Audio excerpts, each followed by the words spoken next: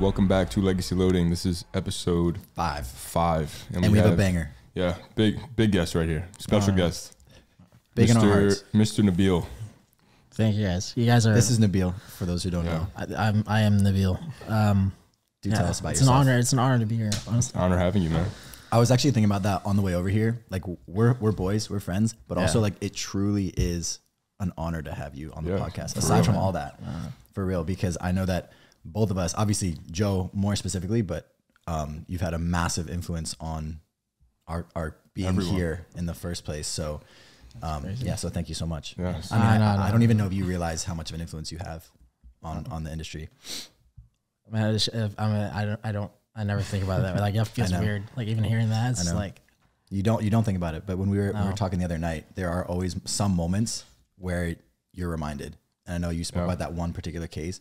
Is there another moment that comes to mind, or you can share that one where you're reminded about actually the kind of lives you're changing?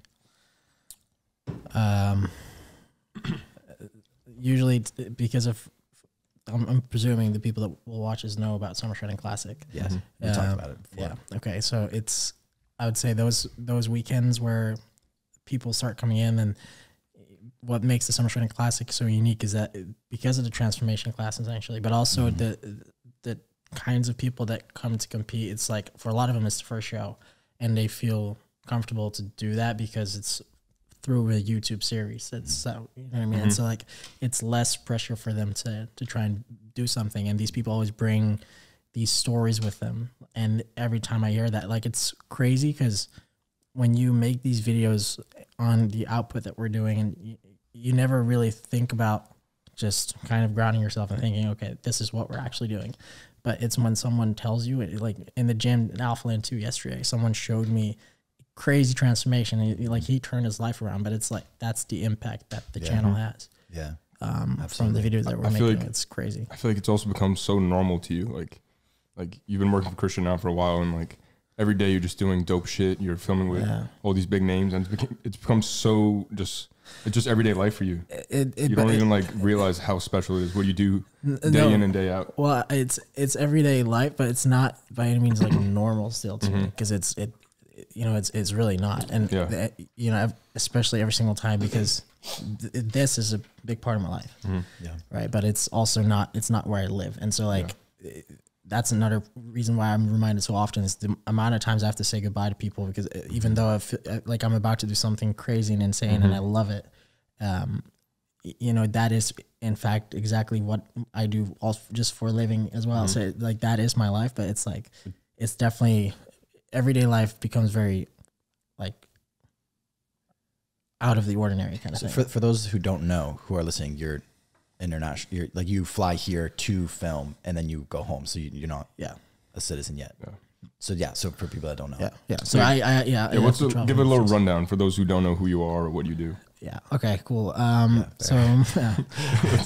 guess that helps. Welcome to Legacy Loading. We'll start. Go ahead. Just a little brief rundown of who you are, what you do. I'm Nabil. I am currently 25 years old, and I am a videographer.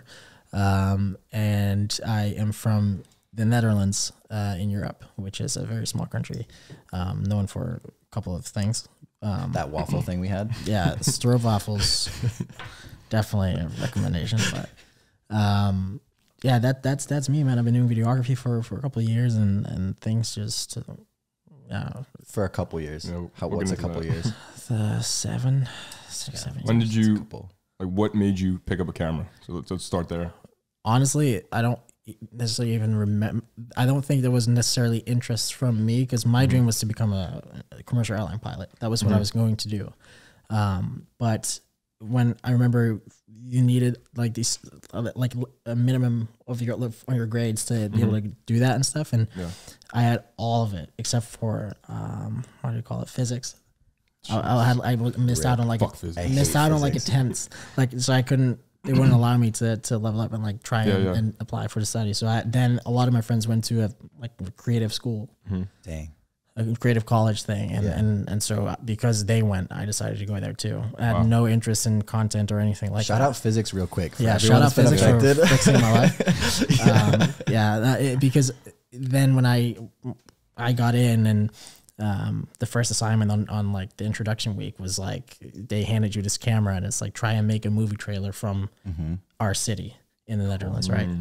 And so we did. And that's when I actually was like, I found out I was like, oh, I kind of like this. Yeah. Like I can get this a shot and see what it turns out like. Yeah. Wow. And that was very quick to evolve into just being obsessed with anything camera related, videography, photography, and it consumed everything. Like that was my life. So you had a love for like aviation and like flying. Is that why you love the drone work? I love the drone work. Is that where that comes from? I would say so. It's also fun because flying drones is a bit of a challenge. Like it's, especially when you try to get like creative with it and you know, you have to be careful. It feels just weird sometimes, but I do enjoy it. It's like a video game. Right? Yeah. But I think it's also partially just the feeling of flying, being in control, and you know, with the love of it for aviation that I have, I think it definitely contributes. That's awesome. Did you have someone that you looked up to, where you got some inspiration? Yeah, loads of people. Like that list gets longer every day. But back then, I remember I decided to just dive a little bit into what YouTube had to offer when it comes to filmmaking and stuff. And the first channel that I found was this channel called Film Riot, and they taught DIY filmmaking, like all these cool effects, like how to jump from a roof and all this stuff. Like they showed you how to do that, and that was really like a lot of the love for the craft that I have, especially today. It came from just watching their videos, and I was like, oh man, I want to like try this out myself and see what it turns out like, and then how to get the most cinematic like image quality and all this.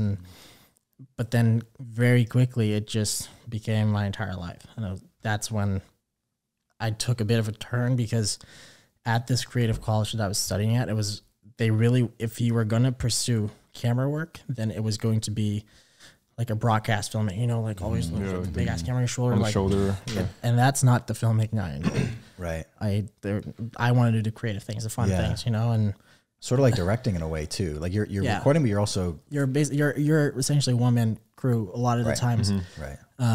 And so filmmaking was also at the time like becoming very accessible to anyone. Like everything became pretty affordable when you think about it. And so like from that moment on, when I knew that the creative things was what I wanted to do, and not necessarily like that, I started doing work locally, and that grew out to be its own little business essentially. And then I have my own clients. So you were making a living pretty early on in your career with this?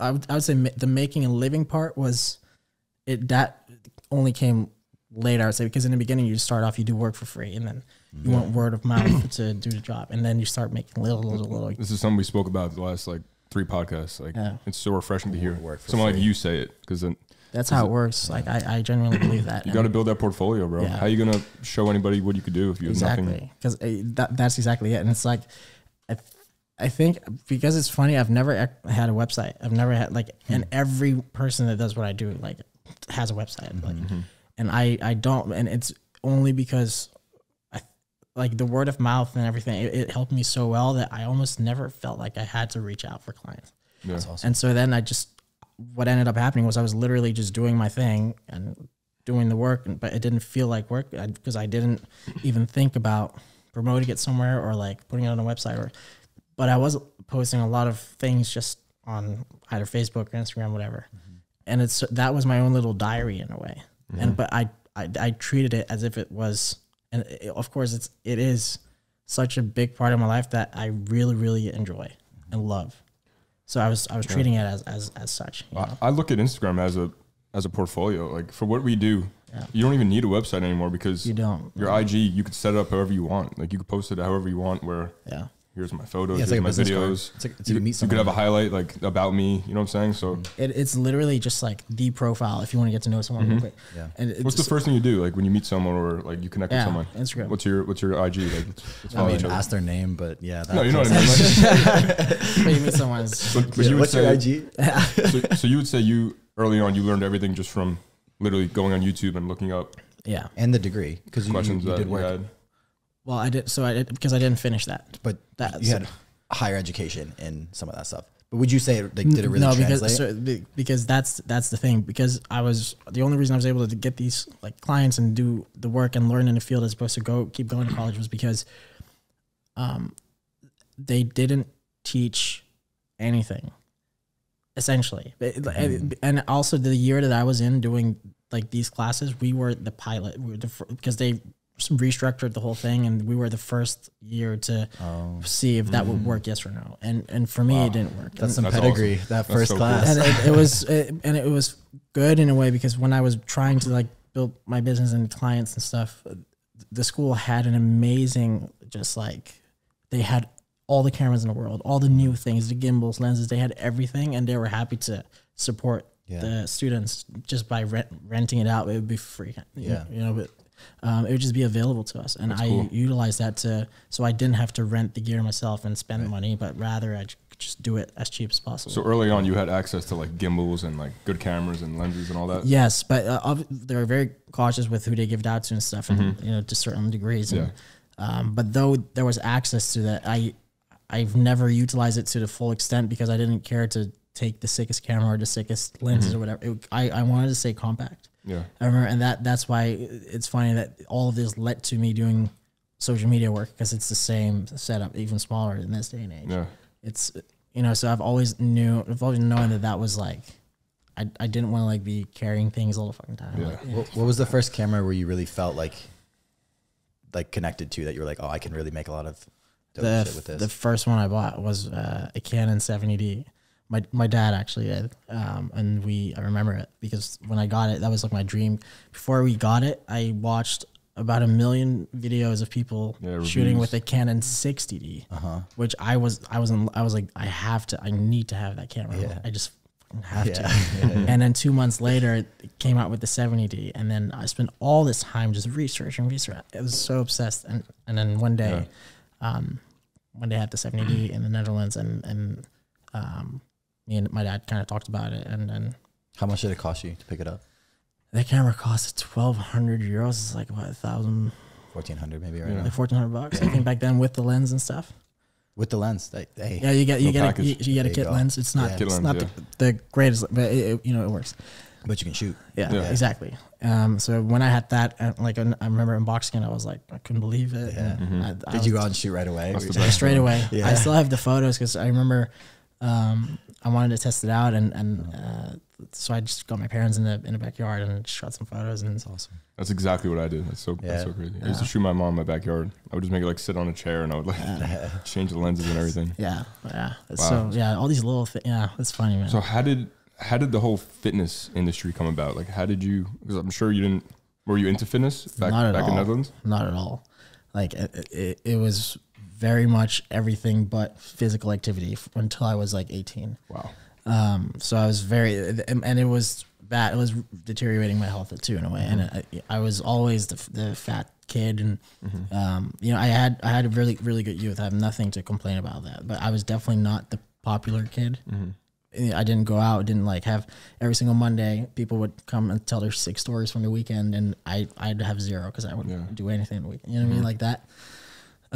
But when I was 18, everything really changed, and I had to make a change, and that's when I did. I started doing cardio, just like running. I loved going for runs. I found a love for running really when I was 18. What was the motivation to get on that? Ex-girlfriend. Okay. Hey, man. It was my first relationship too, and because I was like that before, and a very insecure little boy, and so I was like, oh man, I'm gonna show her. I think everyone can. I was like, I can't lose her, you know what I mean? Because I'm never gonna find another one. And but then she, 18 years old, bro, it's wild shit. She was ending. She was usually when you're younger than me too. Yeah. But no, she actually, that was my first relationship, so I was very attached to that. Yeah. But when she ended up cheating on me. You don't know anything else yet. So no. It's like the world's ending. Exactly. You know but it was really, it was very bad because I got cheated on by this girl with like 6 or 7 different guys. So it was like, and I found out about this after I remember I was on vacation with my parents actually here in California. Yeah. And that's when I found, I had my iPad with me. She was still logged in. I happened to take it, and I saw these notifications and like picture it. It was bad. Yeah. But anyways, like it was. So that sparked your own personal fitness journey, but not like filming the content. No, because that's how I didn't realize there was this whole fitness community online until when I started losing weight, and I got first it was all the running, but then after that I had an opportunity to work with a personal trainer to get me in a gym, and I took it because I was interested. I was just very, that's I don't know, just nervous. But and so when I did my own research and I found all these people on YouTube with the YouTube channels, and I was like, whoa, I didn't know that.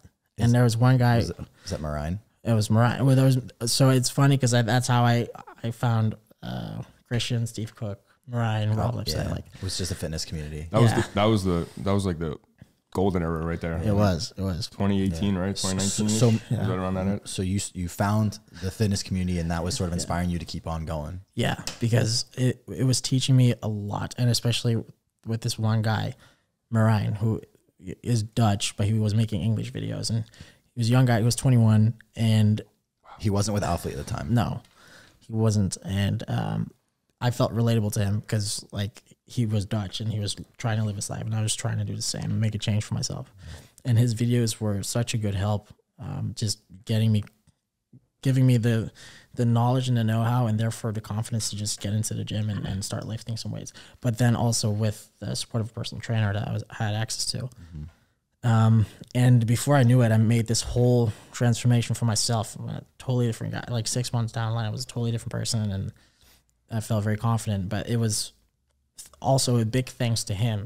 And I was just, Had you reached out to him at all in the meantime, or were you just a fan at that time? I was just a fan. I never sent him a message. How big was he at this time? He had, I'm pretty sure on YouTube at like I have 50 or 60K. Right? Because you say you started about 50 when you... Yeah, exactly. So he was big, but somewhat still accessible. But he was blowing up rapidly too. Okay, and I noticed that. And I remember he bought a new car, and it was an Audi A5. It was so sick. And I was like, man, he's living my dream life, man. This guy is sick. And then one day I'm chilling with a buddy of mine. It was late at night. It was like 10:30 p.m. And we're talking about him because we both watch him. And he goes, man, you should just send him a message. Because I said, oh, man, it would be so sick to do a video for him. Yeah. It's so sick. And then he said, you should send him a message. I'm like, I'm not going to send someone on Instagram. He's never going to see it. Like, he's never going to, like, these people don't respond. How crazy is that? But then he told me to just do it. And then I sent him a message. I said, hey, man, this is my transformation. Showed him before and after. This is all thanks to you. Yeah. I want to repay you for all your efforts. Like, can I shoot like a short documentary? This is crazy. You still have those DMs? Yeah, I do. I definitely do have them. I want to shoot a short documentary for him because he was blowing up. I was like, man, this is going to be a passion project. It's going to be sick. I'm going to tell a story. He's going to blow up. It's going to be good because I'm in his doing this in his prime kind of thing. Yeah. Were you pretty confident in your skills at that time too? Like you knew if you had this opportunity. I wasn't my skills. Yeah. Yeah. I wasn't.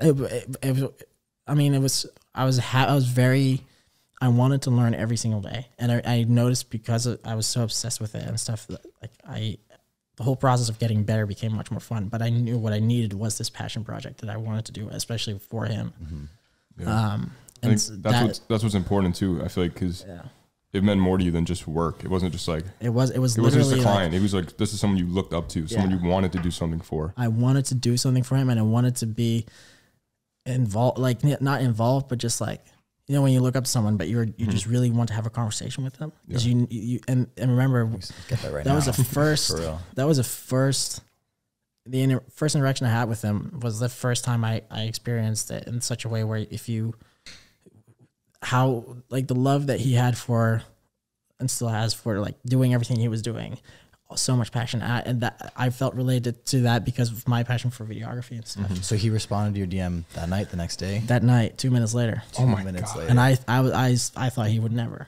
But he responded 2 minutes later. Shot, yeah, shoot your shot. Literally, that's how it is. Because he, and he was like, "Hey man, sure sick," and I was like, "Wow." Shit. That was it. Just sure sick. Let's go. Let's meet up. It was crazy, and that just became that one video never happened. Ironically, he just I just started helping him editing his vlogs, and people already saw like a different style, and they liked it. And then so you didn't meet up in person. He just would send. You were editing his footage? We met up in person first. Okay. Were you filming, or you were just first? We were trying to plan to shoot the days to shoot this mini documentary. And as we did that, like leading up to that, he was like, "Hey man, maybe maybe this could be like a little test. Like, can I send you this and can you edit the workout part? I vlogged it my like Canon G7X, like, but I did it, and that was also the first time I was in such a flow state because I was actually having such a good time editing what I was editing. Yeah. I was like, oh, this is fun. What were you editing on? Final Cut? Oh, Premiere. I've always done Premiere. Yeah. Do you? Loyal. Yeah. I don't know about you, but I personally don't like editing someone else's footage. I don't like. I hate it. I don't necessarily hate it, but I'm not a fan. But at that point, it didn't even feel like that. It was more like, okay, he's giving me an opportunity. Yeah. Well, yeah. At that time, yeah. So like, and when I did that, like, and then we shot the first video, but it wasn't even for the documentary. It was like he was doing his first ever meetup, so he needed some help filming. So I said, yeah, sure. Yeah. And that was the first full vlog I edited, and then. That was it. We knew that this documentary was probably not going to happen, but rather it was just like we started just making videos together, and people loved it, and that just had a, and you did changed that for everything. free. I did that for free. All that was for free. For how long?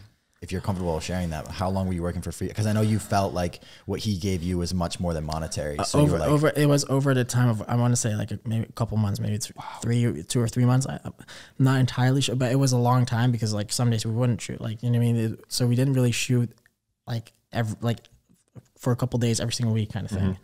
It wasn't like consistent schedule. No, but like I would, over the period of around 3 months, we shot a couple videos. I think it was 3 months anyways. We knew each other for a bit at that point. Wow. And but he kept on saying, I need to pay you, and I kept on saying I don't want to get like that. That's not what I'm doing. You felt like for. you owed him because how much the impact he had on your life. Yeah, big that he didn't even realize that he was impacting your life. No, he was not just at all. He's just making videos, you know. And but I think because we were both very pure from you know, in terms of what we want to do for other people, and I think that just absolutely clicked. Yeah. And also when he realized that there was absolutely no way I was going to give him my bank account details because I just didn't want to get paid, he then actually turned it around and said, do you like traveling? And I said, yes. He goes, well, how about if I take you for a month on like a sick trip and I cover all the costs? You don't have to worry about a thing. And I said, well, fucking hell yeah.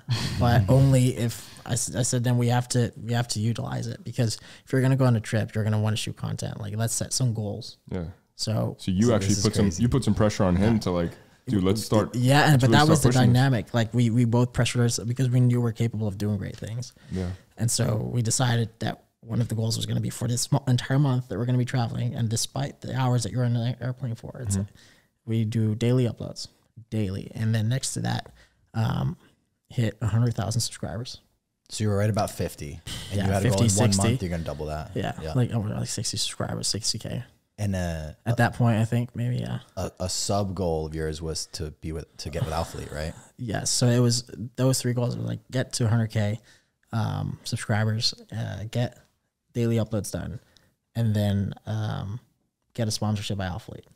Those 3 goals, and we achieved all of them. And the craziest thing is, I'll never fucking forget this, is during this trip, it opened so many doors for us, and people were curious who the person was behind the camera and stuff. So that was my first taste of just seeing that you're making an impact. Like, you're actively in the moment, realizing that this is what you're doing. Yeah.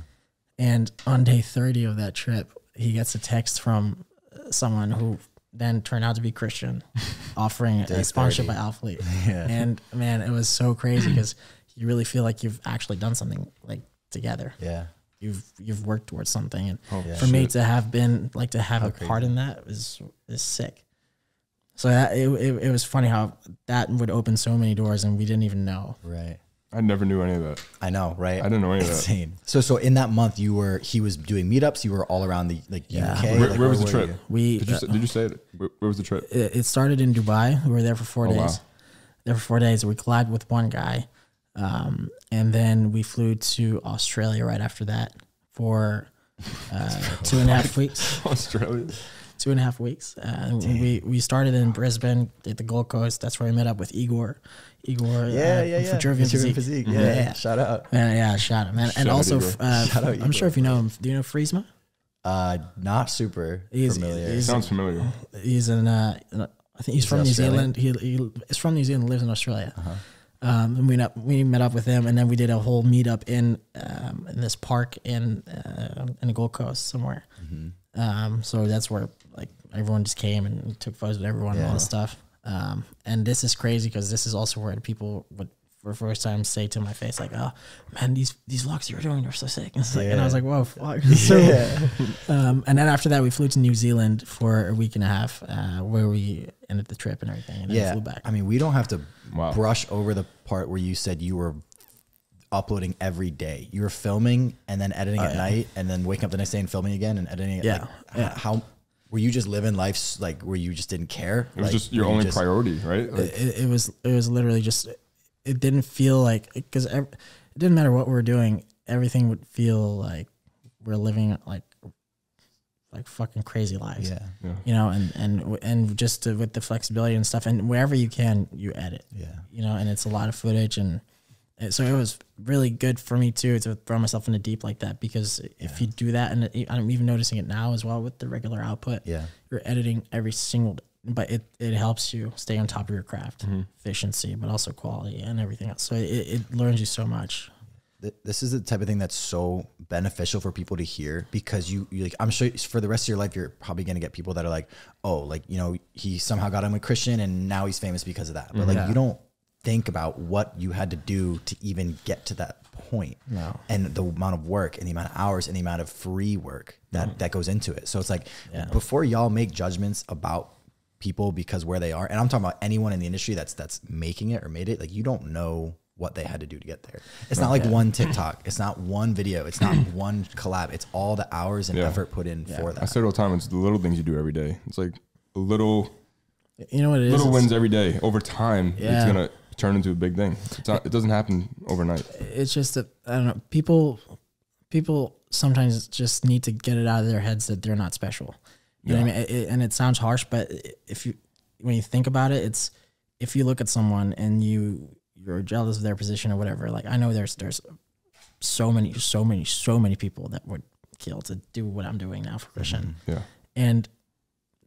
But it's like, if you look at like that type of person and you're like, or you're jealous, and it's like, oh, but that's only because of this, because of that. It's, you know, don't think of yourself as like that's the special guy or girl that isn't capable because your life is like this or like that or like that. Because everyone starts from somewhere without any, you know, there's only very, very lucky few that like literally enter life and are born into all of this success and wealth and all, like, but typically everyone starts off in a normal fucking life, and it's like, you don't know how things are going to work out. Like, even when I sent the guy a message up to when we got the text from Christian, I never thought that I would be doing this right now. And it's like, your life just plays out the way it plays out.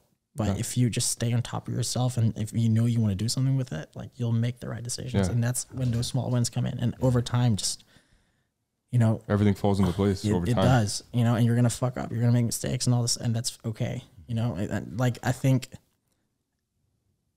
whatever you do, but you decide to work for yourself and embark on this journey that's not very common for people to embark on. It's like, I don't know, like,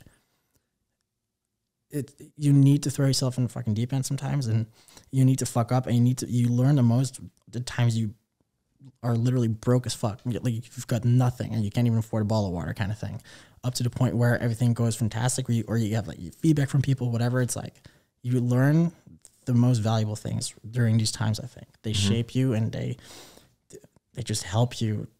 They force you to grow. 100%. Really, like, you can't go back after that. It's either you give up or you fucking work harder. It's literally that's the one decision that you can always make. I think so many people can relate to this right now. Listen, even myself, like, hearing you say that, dude, I used to edit photos in a porta potty at work, because that was the only free time I had, and I was alone, and that's no one could yell at me for being on my phone. So I'd literally sit there, put the seat down, smell like fucking shit, obviously. I'm just sitting on my phone in Lightroom editing on my lunch break, banging on the door. But like, I didn't hear any noises outside because I was so focused. And I was like, I got to get a photo out today. Like, I didn't have time because I worked a full-time job. So I made the time. So like, this is going to sound fucked up, but like, I don't, like, people reach out to me saying how like they're in this situation. And I'm almost like, you got to just make it work. Like you can't, the cards you're dealt, and you have to just do what you can with that hand. Yeah. Like that's it. Don't make excuses. Just try to work with what you got, where you are, and with what you have. You can't change where you're at in this very moment here. You can't go back and change anything. You can't tell the future. All you can do is take the point where you're at right now, and then make steps in the right direction. Use what you have, where you are, and the people around you, and just do whatever you have to do.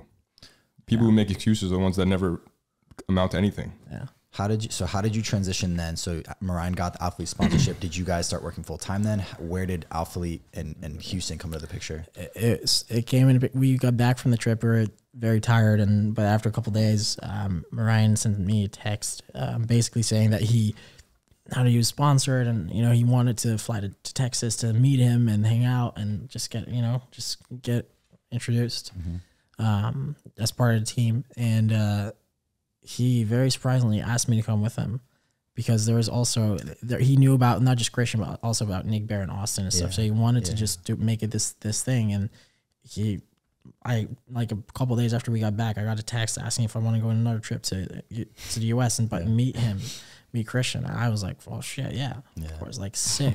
So then that was actually like the first time I didn't feel anxious necessarily, but I was like nervous.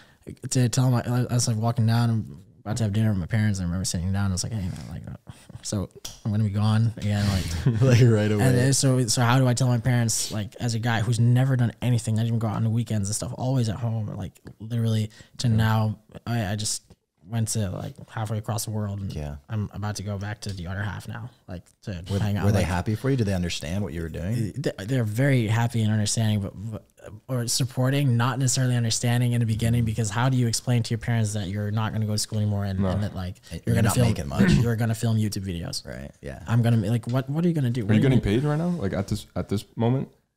Yeah. No, not now. I'm saying like at that. Yeah. I know you're getting paid. I was like, yeah, of course. No, so when you were going to Houston. So at that point, no. So like, damn, really? Still? No, so yeah, but because he still wanted to, obviously, but. Yeah, it was just like, but the opportunity there is, man. This is so I feel like you just proved yourself in that last trip. How do you like?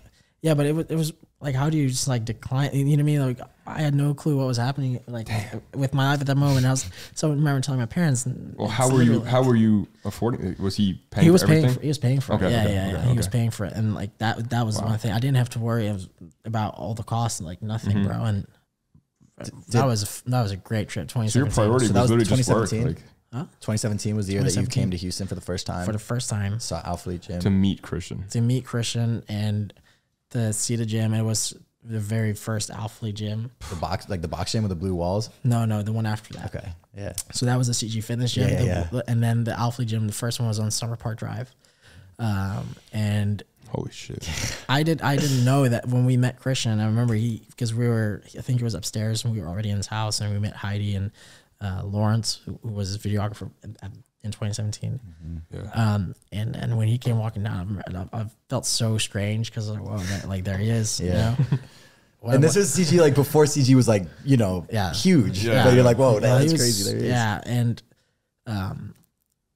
it was weird because he knew who I was. That was weird to me. Oh my God. Yeah. I was like, that's so strange. You have had moments like that, right? So crazy. And it was good because we stayed in Houston for a couple of days. Christian was like, I think 2 weeks out at this point from his show. Dang. So he felt like you were crap. Getting content. He felt like crap, but it was, for Merjin, it was good because like CG looked crazy. Yeah, he was probably down to shoot. For the content was so good. Yeah. And I remember when I was there, it was, we went to Austin after a couple of days, but I was like, man, like I really missed like the Alphalete like gym and stuff. I missed the vibe, and it felt so cool to be there. Mm-hmm. And I was even like kind of telling myself, I was like, man, I don't think I want to leave this place. There's something about it I don't want to. That was trip one. That was trip one. And you've been all around Europe, you've been all around the world, but when you came to Houston, you're like, whoa, this might be the place. Yeah, well, not even that. It wasn't, this might be the place I wanted. It was more so like I just didn't want to go, and I just wanted to be around these people all the time. Yeah. And when we got back from that trip, we stayed in Texas for 2 weeks. That was when everything, I guess, really started to change, because then a week later, I get a text from Christian asking if I wanted to come back to Houston to help him film in the final week of Summer Shredding 2017. So like, because he was doing this event at the Alpha League Gym. It wasn't even a show back then, bro. It was just like an event. Just an event, yeah. And like a meetup kind of thing and activities. And I was there in that week to film one last vlog, I think, and then the video for that day, the Summer Shredding. And that changed everything. That changed. And then we just naturally grew. I started coming back more. In 2018, I did the first Summer Shredding, like the whole series ever. And so between 2017 and 2018, you transitioned then from working with Merjin more often to working for Christian straight up. Yeah. So you flew here by yourself then without Merjin. Yes. Was he? How do you handle that? Like now Merjin, Christian now all the time. There's no guy that would be more supporting than Merjin in that respect. He understood. If there was one person in this world who was very much like business first, like you need to grow now. It's him, because he told me straight up, I was like, man, if I have an opportunity to work with another videographer that offers the services is like way better than you, no disrespect, I love you, but also like I'm gonna go with him, like not gonna lie. But like I love that mindset so much, dude, because before that, before I was 18 and I was insecure and I was overweight and I was fat, I wouldn't be able to handle that point of view. Wow. Because I would be so insecure and like, you know what I mean? Right. But it's the reality is, man, you know what? Like business is fucking important. Like if you're young, you're 19 years old, 20, like someone's going to ask you to fly to the US to do all these things, you're going to fucking say yes. Yeah. Like, he was very supportive. Wow. I think what you said about how you came to Houston and like you didn't want to leave, you felt like that's literally what me and Harry experienced. Yeah. And everyone in this house and everyone we know, honestly. For real. It's like something you can't explain it. Bro, you can't explain it. But I was talking with someone different. about this yesterday. It's not Houston. Texas is dope. The weather's dope, don't get me wrong. But it's Alpha League, it's the people, it's the environment. That's what it is, man. That's why Texas, the state. Right. That's why, I mean, that's why people freaking love it here. So because weird, it's just there's something so captivating. Like what you felt is what I felt the first time I came here. What Harry felt the first time he came here. And then you go back home. I remember going back home and I was like, fuck. I don't want to go back. I was like, dude, I have to be there. Like that's where my life is going to change if I move there and I stay there. It was, I mean, for me, and I actually do want to get into your history with Nabil specifically, but for me, like it was a CG Summer Shredding video that got me out of my funk where I was working like 18-hour days for this company and I was just, my health went to shit. And it was a CG video. It's classic, just CG thumbnail where I was like, all right, I'll click on that. And that spiraled into eventually me signing up for Summer Shredding. So it was y'all's video that I 100% attribute to being sitting here right now. That's me crazy. too, without a doubt. That's so crazy. I remember meeting you last year at the Summer Shredding Classic. When I used to compete, I used to watch all the Summer Shredding videos on the treadle every day. That's so crazy. Christian's, Charlie's, that's another reason why I picked up a camera. Well, I picked up a camera before that, but I got into the more like cinematic type videos from watching Christian's videos and the montages and stuff. For real? Wow, dude, 100%, bro. Weird. That's so sick. And then I used to tell my friends and all the time, I was like, my goal is to be someone's Nabil. That's so, man. That was my goal. Crazy. I want to be someone's Nabil. Like I want to be their guy, like their right hand man who's like walking around with them. That's what you're doing right now. And now I'm Marco's Nabil, but now people are saying like I want to be someone's LT, which is it's weird, like, right? That's where like my head explodes because I'm like, how did that happen so fast? Where it happens fast, bro. I was looking to be someone like you, and now people are looking to be someone like me, and it just happens so fast. You know, I'm experiencing that right now. Oh, yeah, you know, it's when crazy, you say that's weird. Like that's so weird because I'll never think about like. I don't know. The feeling of when I pick up a camera has always been the fucking same since I first started. It's like, okay, you're here to do you're like here to do a job, whatever. You're gonna try to make something cool. Like, you know, that was if it wasn't even I'm gonna do that. Like I didn't think of it too technical. I was I want to make something cool. Just doing what you love. You know, just and just let it translate itself into whatever it is that you're gonna make, and then I don't know, like over time, like things just unravel the way they do, and it's I never expected any of them. Nothing was that's planned. The thing. There was no blueprint. It was never like, I'm gonna go film Summer Shredding for Christian and then this is gonna happen. You were just like, am I gonna go? Yes. Are you filming? Yes. And it was just day by day, week by week. Things are happening because we're present here. We're here, we're doing things. That's why more opportunities keep coming out of nowhere because we're here putting the work. I really want to know because when we talk to anybody, regardless of their success in the past, regardless of where they're at right now, they always have aspirations for more. They're not like, not to say the line, but like they're not satisfied. Like they're like, this is dope, but like I have other goals. What are the things that you want to accomplish, like personally, professionally? Do you ever have aspirations like film a movie or anything crazy like that? Yeah, I have always dreamt about doing a movie one day, or at least being involved in like a major Yeah, no, that's always been like some Hollywood shit. Yeah, that's always been an aspiration. Like just because I think it would be so interesting, and because I'm so used to working by myself. Like obviously, when you look at these bigger productions, it's always such a big team. I want to know what it's like and stuff. But like that would just be a very cool thing to experience one day. Yeah. What would you want to do specifically on set? I would say DP. Yeah, director, DOP, just director photography. So you're like in charge of just the registration of everything. Yeah. You know what I mean? And that's so dope. Yeah, that'd be cool because then I don't know, and that's funny because every single time I'm filming, like I almost approach it as if I'm looking at a movie trailer. Whatever it is I'm filming, I'm like, am I looking at a movie trailer? And if not, like, how can I make it look like one? That makes a lot of sense. Like that's what it feels like. It's and that, but on the flip side, that doesn't fucking stop ever. So I look at everything as if, always in frames, but because it has literally consumed my whole life, and I love it, and I would never even think about. I have no clue what else I would be doing if it wasn't this. Yeah. So and it happened by total accident, but I have no clue what else is out there for me. So ever since you started working with Merjin, has it been mostly like 90% fitness content from there out, or like do you do weddings or anything, side gigs? Yeah, I did all kinds of stuff, especially back then, because those weddings and like any corporate things, that was where I would charge for. Do you do car videos and stuff too, right? Yeah. So there was an organization that's in the Netherlands that they organize all these rallies and stuff. So they were looking for a content team essentially, and a lot of people it was a Facebook post. A lot of people tagged me in that, and then we got in touch. And that's also when I started to learn that I love doing automotive stuff too. So it was mainly those, like that would be like the corporate side of things, the clients, and also weddings. But whenever I could and an opportunity would rise up to film with Merjin, then I would. Like, and that would be like the fun side of things. Yeah. Yeah. But at this point, it was literally just like, my life. So what's like the main thing? What's like the main work you're doing when you're not with Christian? What's your main thing you're shooting? The main thing is still corporate stuff back at home. Yeah. If they're, especially now, because the last 2 years have been really out of the ordinary because of the pandemic. And so any travel related things were canceled instantly. Dude, that was terrible. And that's when corporate started becoming like more prominent again, because that was literally the only way to make. What's an example of like a corporate video that you do? I mean, there's like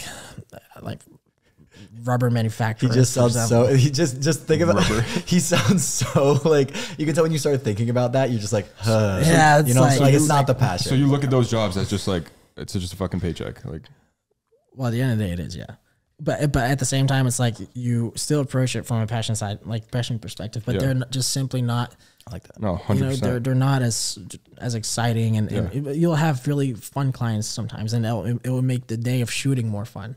But at the end of the day, how fun to make a rubber manufacturing video. Honestly, these people are pretty sick. It's like I know exactly what you're talking about. These people are pretty like that. Honestly, it's a cool client. Like, the guy who's responsible for marketing is someone I can get along with really well. So like all that, cool. Like that makes it more fun. You kind of you make the project fun, kind of thing. Yeah. But and anyone will have this in any industry. You'll have like fun clients, you'll have like annoying clients back, like whatever. Yeah. I went through that too. I went through a period where like I was posting on my IG and like nothing matched. I was doing like an engagement, then I was like shooting a car, then I was shooting like a nightclub, and I felt I was doing like a nightclub, and I felt lost. I'm like, what am I? Like what type you're of sharpening your sword, bro. You're getting looking back. Yes, I was gaining experience and stuff, but I wasn't passionate about it. So I'm actually happy that the whole fitness niche worked out for me. Yeah, because that is actually what I'm passionate about. Yeah, and I used to do it for fun. I used to do gym shoots for fun with my friends. Like it was never work to me. No. And now it's work, and it's so for Joe. Awesome. For Joe, I mean, you've identified the David Lade shoot as being like sort of like a transformational, like a springboard, putting you on the map type deal a little bit. Or just for myself, it was like monumental for me personally, because that's when I was like, whoa. Was there ever a project that you did that you think was the most influential or impactful? I think, that's a very good question, man. It's hard. I guess if I would say the first Summer Shredding Classic video that we did was the most impactful to me. Mm-hmm. The very first one, because this was the first time. There was in 2017 is when it first came, and we did the event, and that's when Christian even said to me, "Man, I got to do this bigger and better next year. Like maybe I just gonna come out with my own show."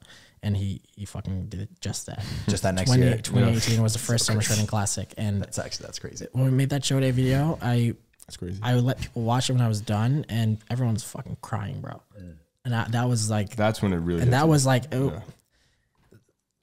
like I was sitting right there, you know. I was like, okay, well, like the storytelling within this, but it's not me. It's literally the fucking people that came to the Summer Shredding Classic and just fucking shared it. Yeah, you know, and it was such an honor to have them tell that story and share it with me, and for me to put it out to the world. And then you see the reactions and the fucking comments, and I was like, whoa, this is so much more than just shooting YouTube videos. You had no idea when you were making it that was the impact it was going to make? Or did you sort of know in the back of your head, like, all right, this could change people's lives? It could, because you start getting comments from people that get inspired and they buy a camera. You know, it's crazy. And it's literally as simple as, I remember the amount of DMs that I would get from, hey man, you inspired me to buy a camera and get started in this, and like, what software should I get, and like, what lens, what equipment should I get, like this and this. And it's like, it was also crazy when I get tagged in this one post one day, and someone made a YouTube video, and it was literally called "How to Shoot a Nabil Style Fitness Edit Tutorial."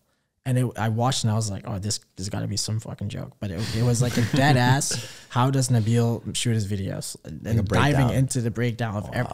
And I was like, man, like we're doing videos that like have such an impact that people are gonna think about this and like make a video. Whole career. You made a whole style. Like you made a whole like trend. Like you did. And I also, a big part of the impact as well was when you should have seen my dad's fucking face when I said, "Oh, I'm going to shoot YouTube videos."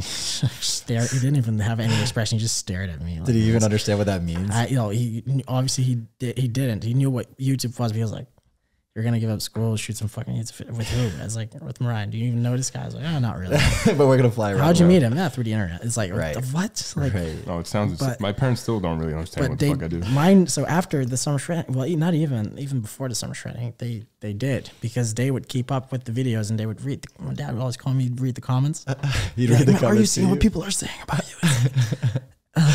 That's and he since then 2017 he would never miss any video. If I wasn't, would he comment too? Always. And even when I was every time I would come home, I wouldn't be in the States again, and he would always ask me on a regular, like every week, like, "Oh, have you heard from Christian? When are you going back?" Like this, so involved.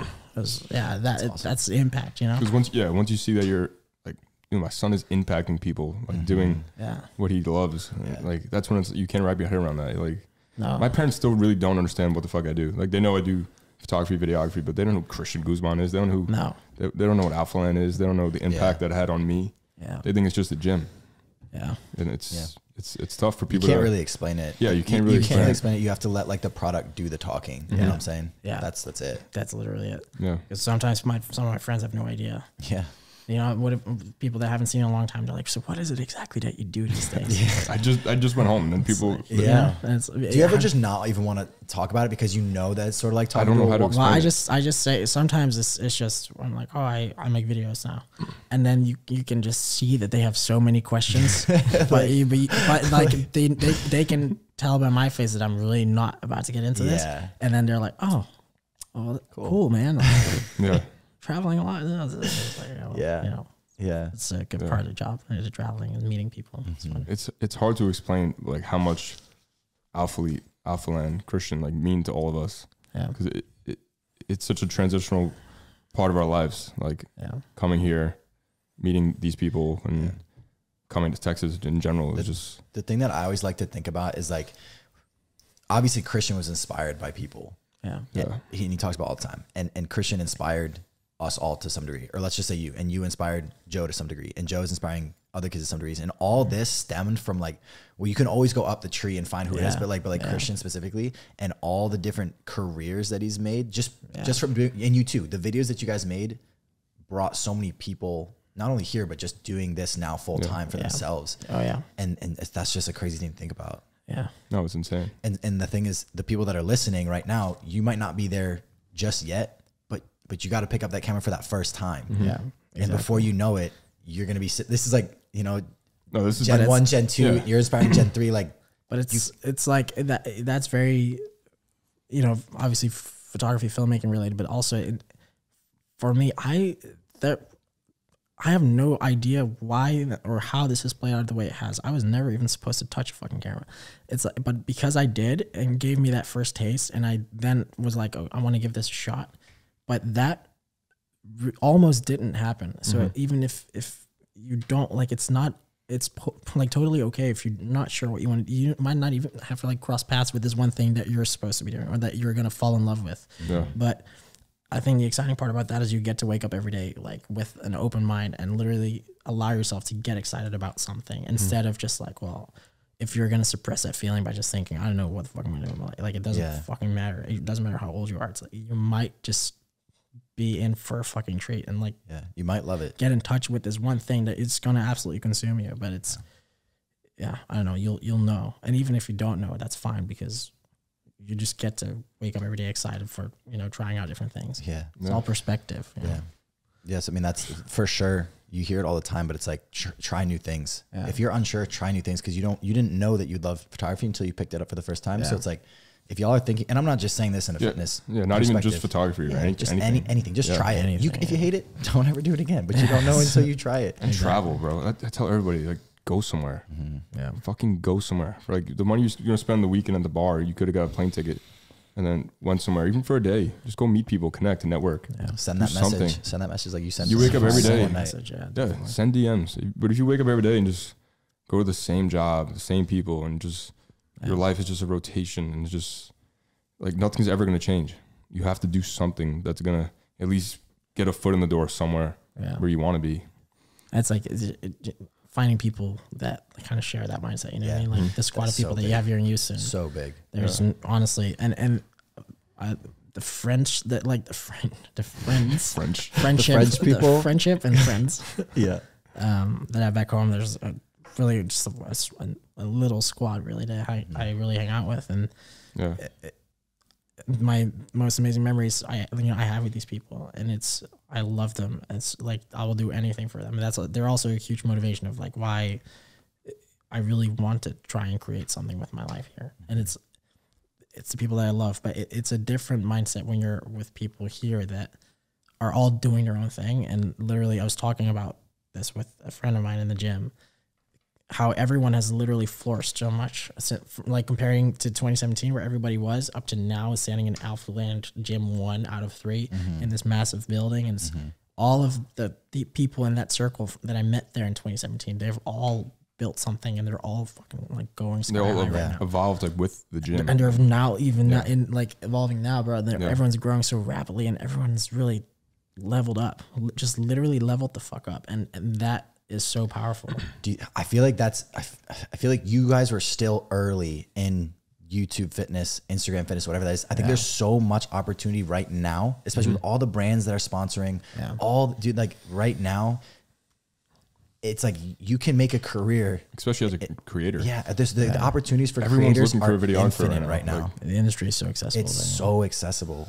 Everybody listening to this, you could pick up a camera, YouTube University yourself for however many months, come to summer shredding, start filming everything, start shaking hands, and you could have a career in 8 months. 100%. You'd be working for someone full time. You might have to work for free for a month, for 2 months. Yeah, prove your worth. That's what I was gonna say. Don't try to fill shoes. Don't try to like step on toes. Don't try to think you're gonna come in and like take your own route. Become the first you. You know what I'm trying to say? Yeah. I say it all the time. Like, don't try to be the next LT. Become the first you. Do something different. Do something that's yourself. Yeah. Brand yourself, bro. Like, and that's what's gonna separate you. That's what's gonna make you stand out. That's what's gonna get you a job, and then people are gonna look up to you and want to take your spot. Yeah. Damn. You don't do a whole lot of personal branding yourself, do you? Not at all. Is that like how you prefer it? Because I know Joe hates being in front of the camera, like, but he's. I just started. You're getting used to it more, myself but like, more. Is there a reason that you don't, sell programs or? Well, I've started doing that really in the last year, but not even actively. It's mainly just because and this is not necessarily a good thing. Like I should probably work on this, but I really approach my life every day, but not thinking about the fact that I'm doing it as a profession. It, like I just see it, okay, that's my life and this is what I'm doing. And because of that, I treat it as if it literally is just my normal, and it is my normal quote unquote life, but I don't think about it with like, oh, I have to promote this or like this and this, because like I post some things on Instagram, like, you know, I've been trying to do that more now, but like the work speaks for itself, and that just kind of does its thing. But what I don't think about is, okay, man, I need to like push myself out there more, like, because everything first, like I've been really blessed to everything that I've been in contact like with, and the things I've done, like they have just crossed my path. You know, I never had to like do anything actively almost, and like things just happened to play out the way they played out. And therefore, I'm not like even thinking about like my personal brand as much, because I'm always like, I need to focus on other people. I'm like, this is what I need to do. I need to finish this. Okay, boom, next video. And then the work just speaks for itself. And you create a brand. For sure. Like, for sure. Definitely. And there's definitely a community that I've built now at this point, but not actively. And I don't view it as such. But I did just start to obviously use sell presets and stuff to help people out and see if that it can inspire them a little bit more and all this. And I also have, this was the first time I started explaining things, was I have like 2 videos on sound design on a creator platform. It's called Creator Classes, from a buddy, Mike. He built the whole thing and has like all these creators on there, like all these filmmakers, photographers. Let's throw that in the bio, the description, if you guys can check that out. If you want. It's, and he asked me if I wanted to be the teacher for sound design, which was cool. So like that's awesome. But that's like his platform. So it's not necessarily I am actively selling. But it gives you a taste, right? Like you might have done that. You might be like, whoa, this is really dope. I want to make a masterclass. Exactly. And I want to. Yeah. Because if you could do it better. If there's one thing I've learned is it's just, I want to make something that is valuable to people, that people can take something away from. I want to just have something on this earth that can be meaningful. You do. But you but do right like, now. But I want to do more. You know, I know I can do. I want to, because I don't know that I just feel that responsibility in a way, because I mean, YouTube was everything to me when I wanted to learn anything about videography and stuff, and even losing weight, and you know what I mean. And there's a lot of things that I've learned that the YouTube hasn't taught me, just also in life in general, that I want to find a way to package that and give it out to people for value. You know what I mean? And podcast. It's stuff like this too. But literally why we created this. Yeah, I just want to keep doing what I'm doing, man. And leave I don't want to sound corny, but like your legacy is loading. Like every day you're adding to your legacy. Oh, it is. That was kind of corny. But you're like every day, these little shoots you do every day. Like tonight, you said you're editing all night. Yeah. You're waking up like. This is all part of your legacy. Like when it's all said and done, like gonna look back like, bro, nobody had that work ethic like Nabil. That dude was a machine, and like his work showed for it. He didn't even need to brand himself. It was just you could just.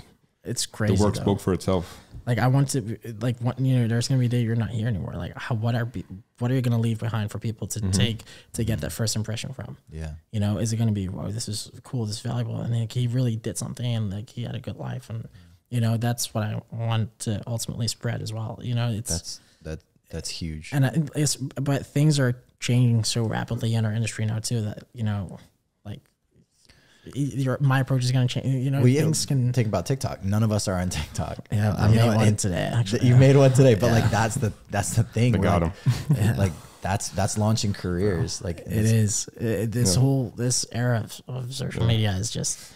I don't get it, bro. It's actually scary. I don't knock anyone. Like if someone wants to post 7 TikToks a day, like go for it. Fuck it. Like but just it's especially the people that go to the Alpha League gym, when you ask, and sometimes they'll come say what's up and stuff, and you'll have a conversation. You ask them what they're doing, and 90% is, you know, I'm on TikTok or I'm on Instagram, and like, you know, I do this online coaching, online everything is fucking no one says anything different. Like they're always online somehow doing something.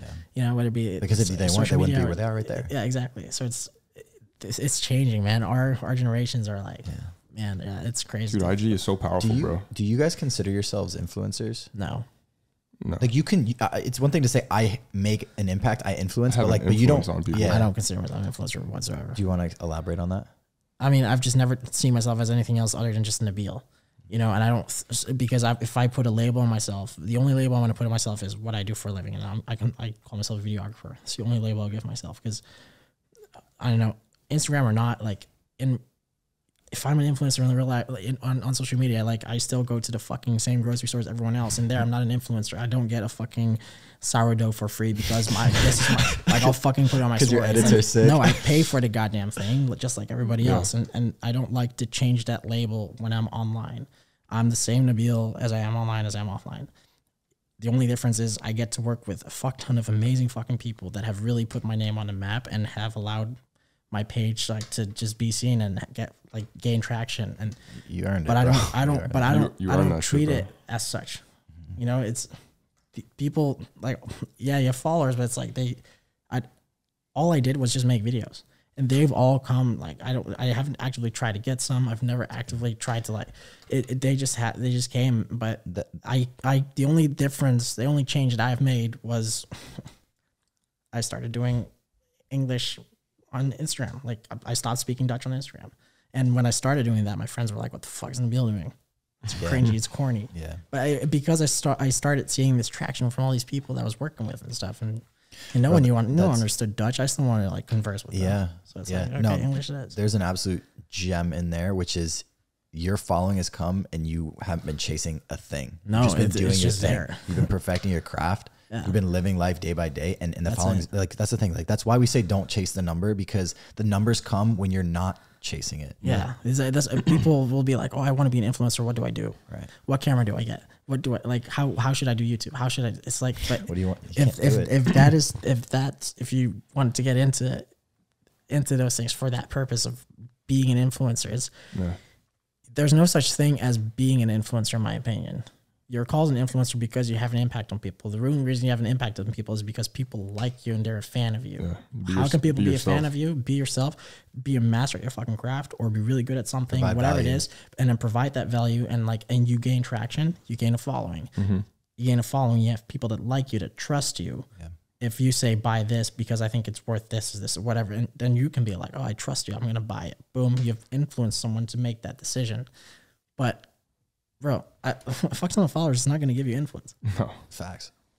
Dude, most of the people we know that have a fuck ton of followers, they sell zero fucking t-shirts. They're for real. You know, it's like you can have 500K and sell fucking zero t-shirts because no one gives a fuck. I've seen it. I look up to more people with less followers than the ones that have 300,000 followers. So literally, like, I don't know, like, there's no such thing as becoming just if there's anything valuable you have to share, you can digitize anything in this day and age, as you should probably. So therefore, document it and put it out to the world. See what you can offer to, you know what I mean? Like, offer something to the world. Yeah.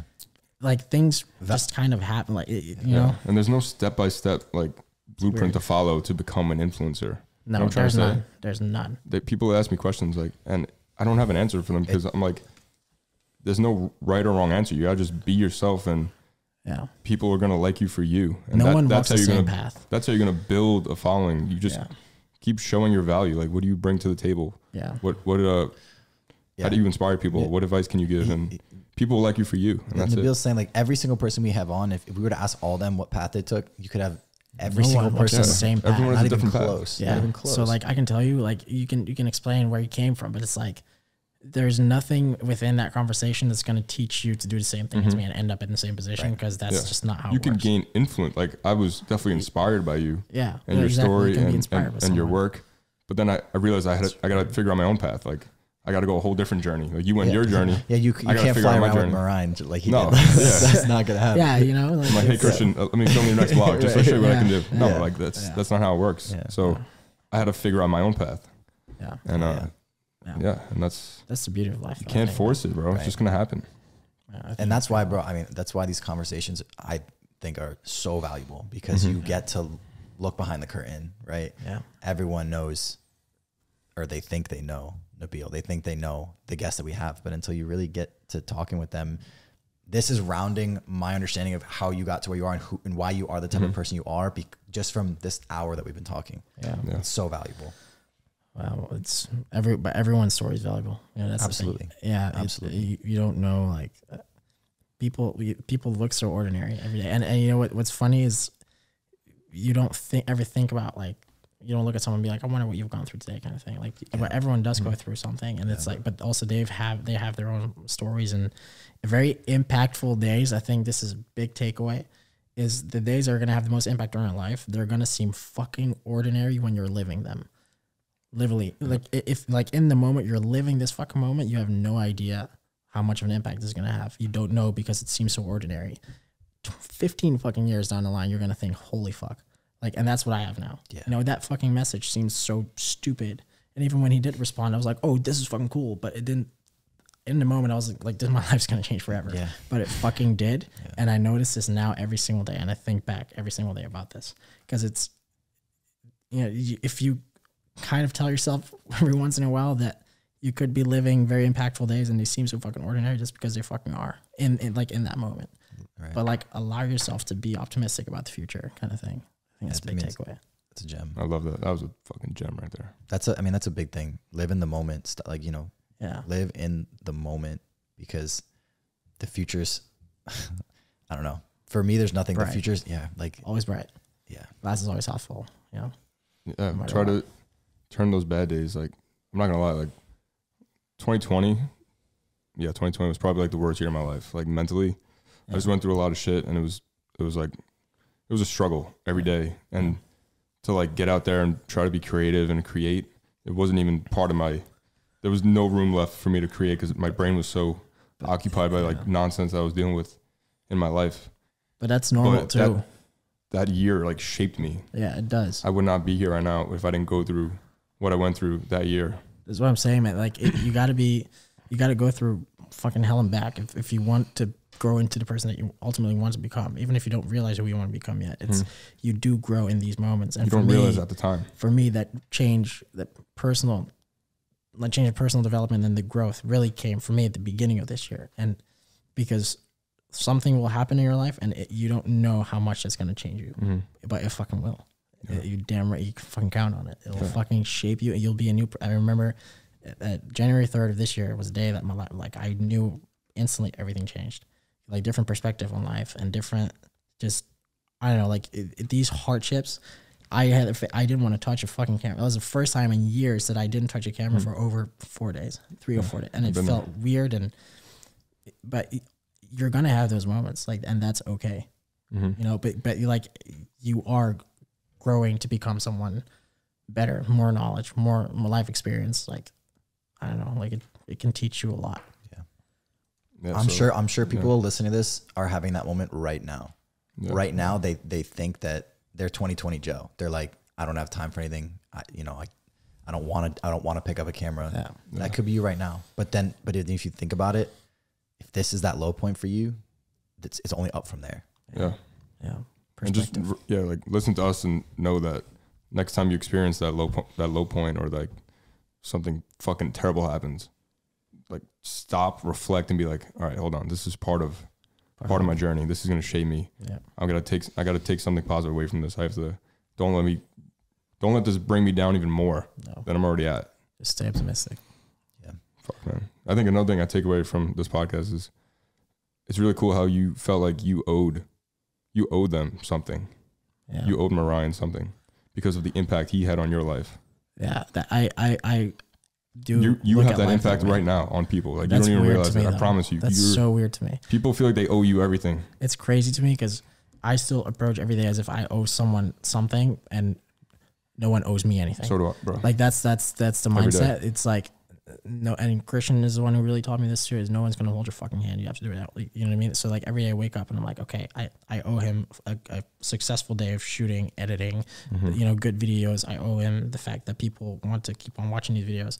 Like it's every day you want to just not get comfortable, but fucking create something epic again and like impactful again. And it's like, but at the same time, like I feel no one owes me fucking anything because I'm not about to get handed shit. Like, you know what I mean? Every day. Go take it. I mean, that's passion, man. That's truly passion. Yeah, exactly. That's why it's so important, guys. Like whatever you do, in my opinion, what you do for a career, you're doing for most of your life. If you're not passionate about what you're doing, 75% of your life, you're going to be dreading. Yeah. So find that thing that is lighting that fire so bright that you're willing to work 23 hours a day to make shit happen.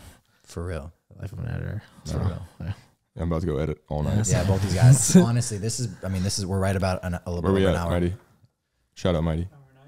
An hour 9. I mean, this has been a fucking... I don't want this to end. I know, I want to keep talking. But I was just going to say, like, we need to do this again. I'm down.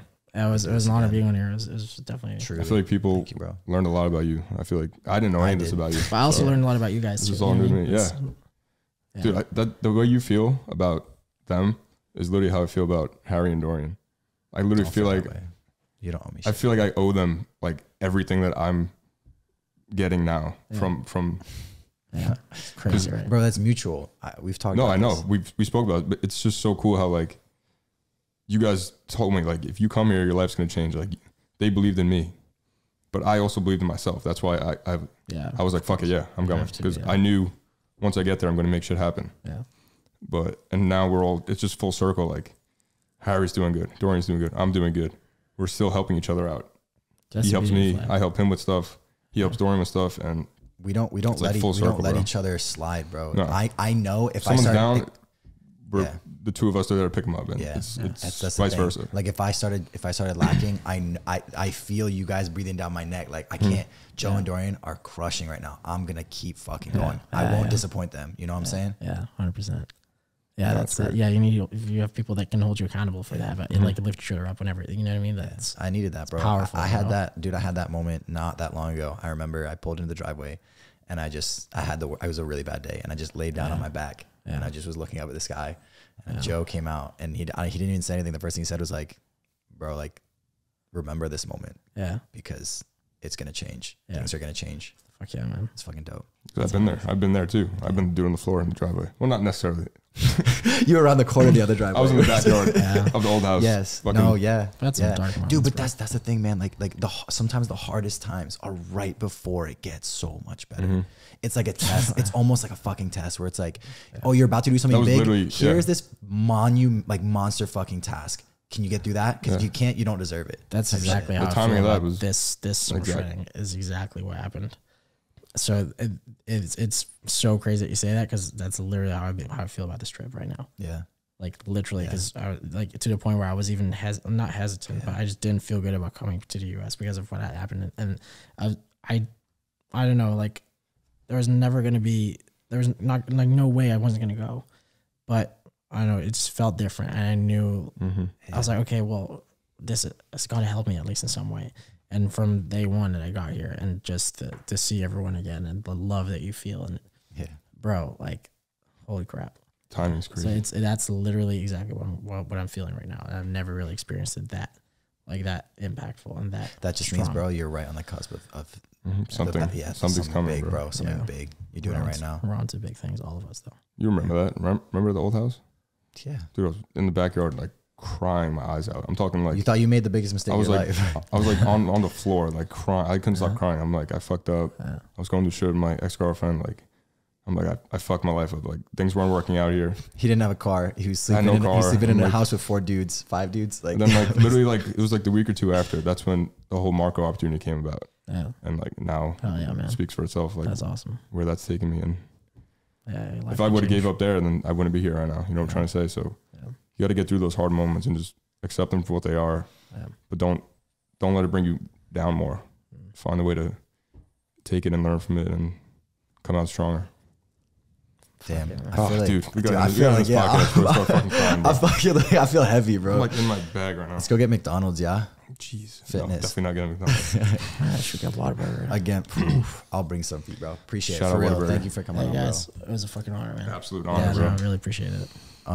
This is the greatest podcast of all time. This is gonna, bro. I hope everyone sees this and makes it to the end. If you made it all the way to the end, what do we say? Drop a battery emoji, bro. If you made it to the end, let us know, guys. Like, let us know some of those lows you've had, some of the highs you've had, and share your experiences. So, because we want to engage with you, we want to like have the continue this. If you're watching this, comment anything, even if it's just a fucking emoji. Like, we want to engage with you guys, and that's the only way we can really do it is in the comment section. So just leave something. Leave a fucking positive comment, negative comment, whatever it is. Just negative say something. Say something. All right, feedback, that's it, guys. Appreciate you. Thanks for listening. Greatest podcast of all time. Peace. Historical.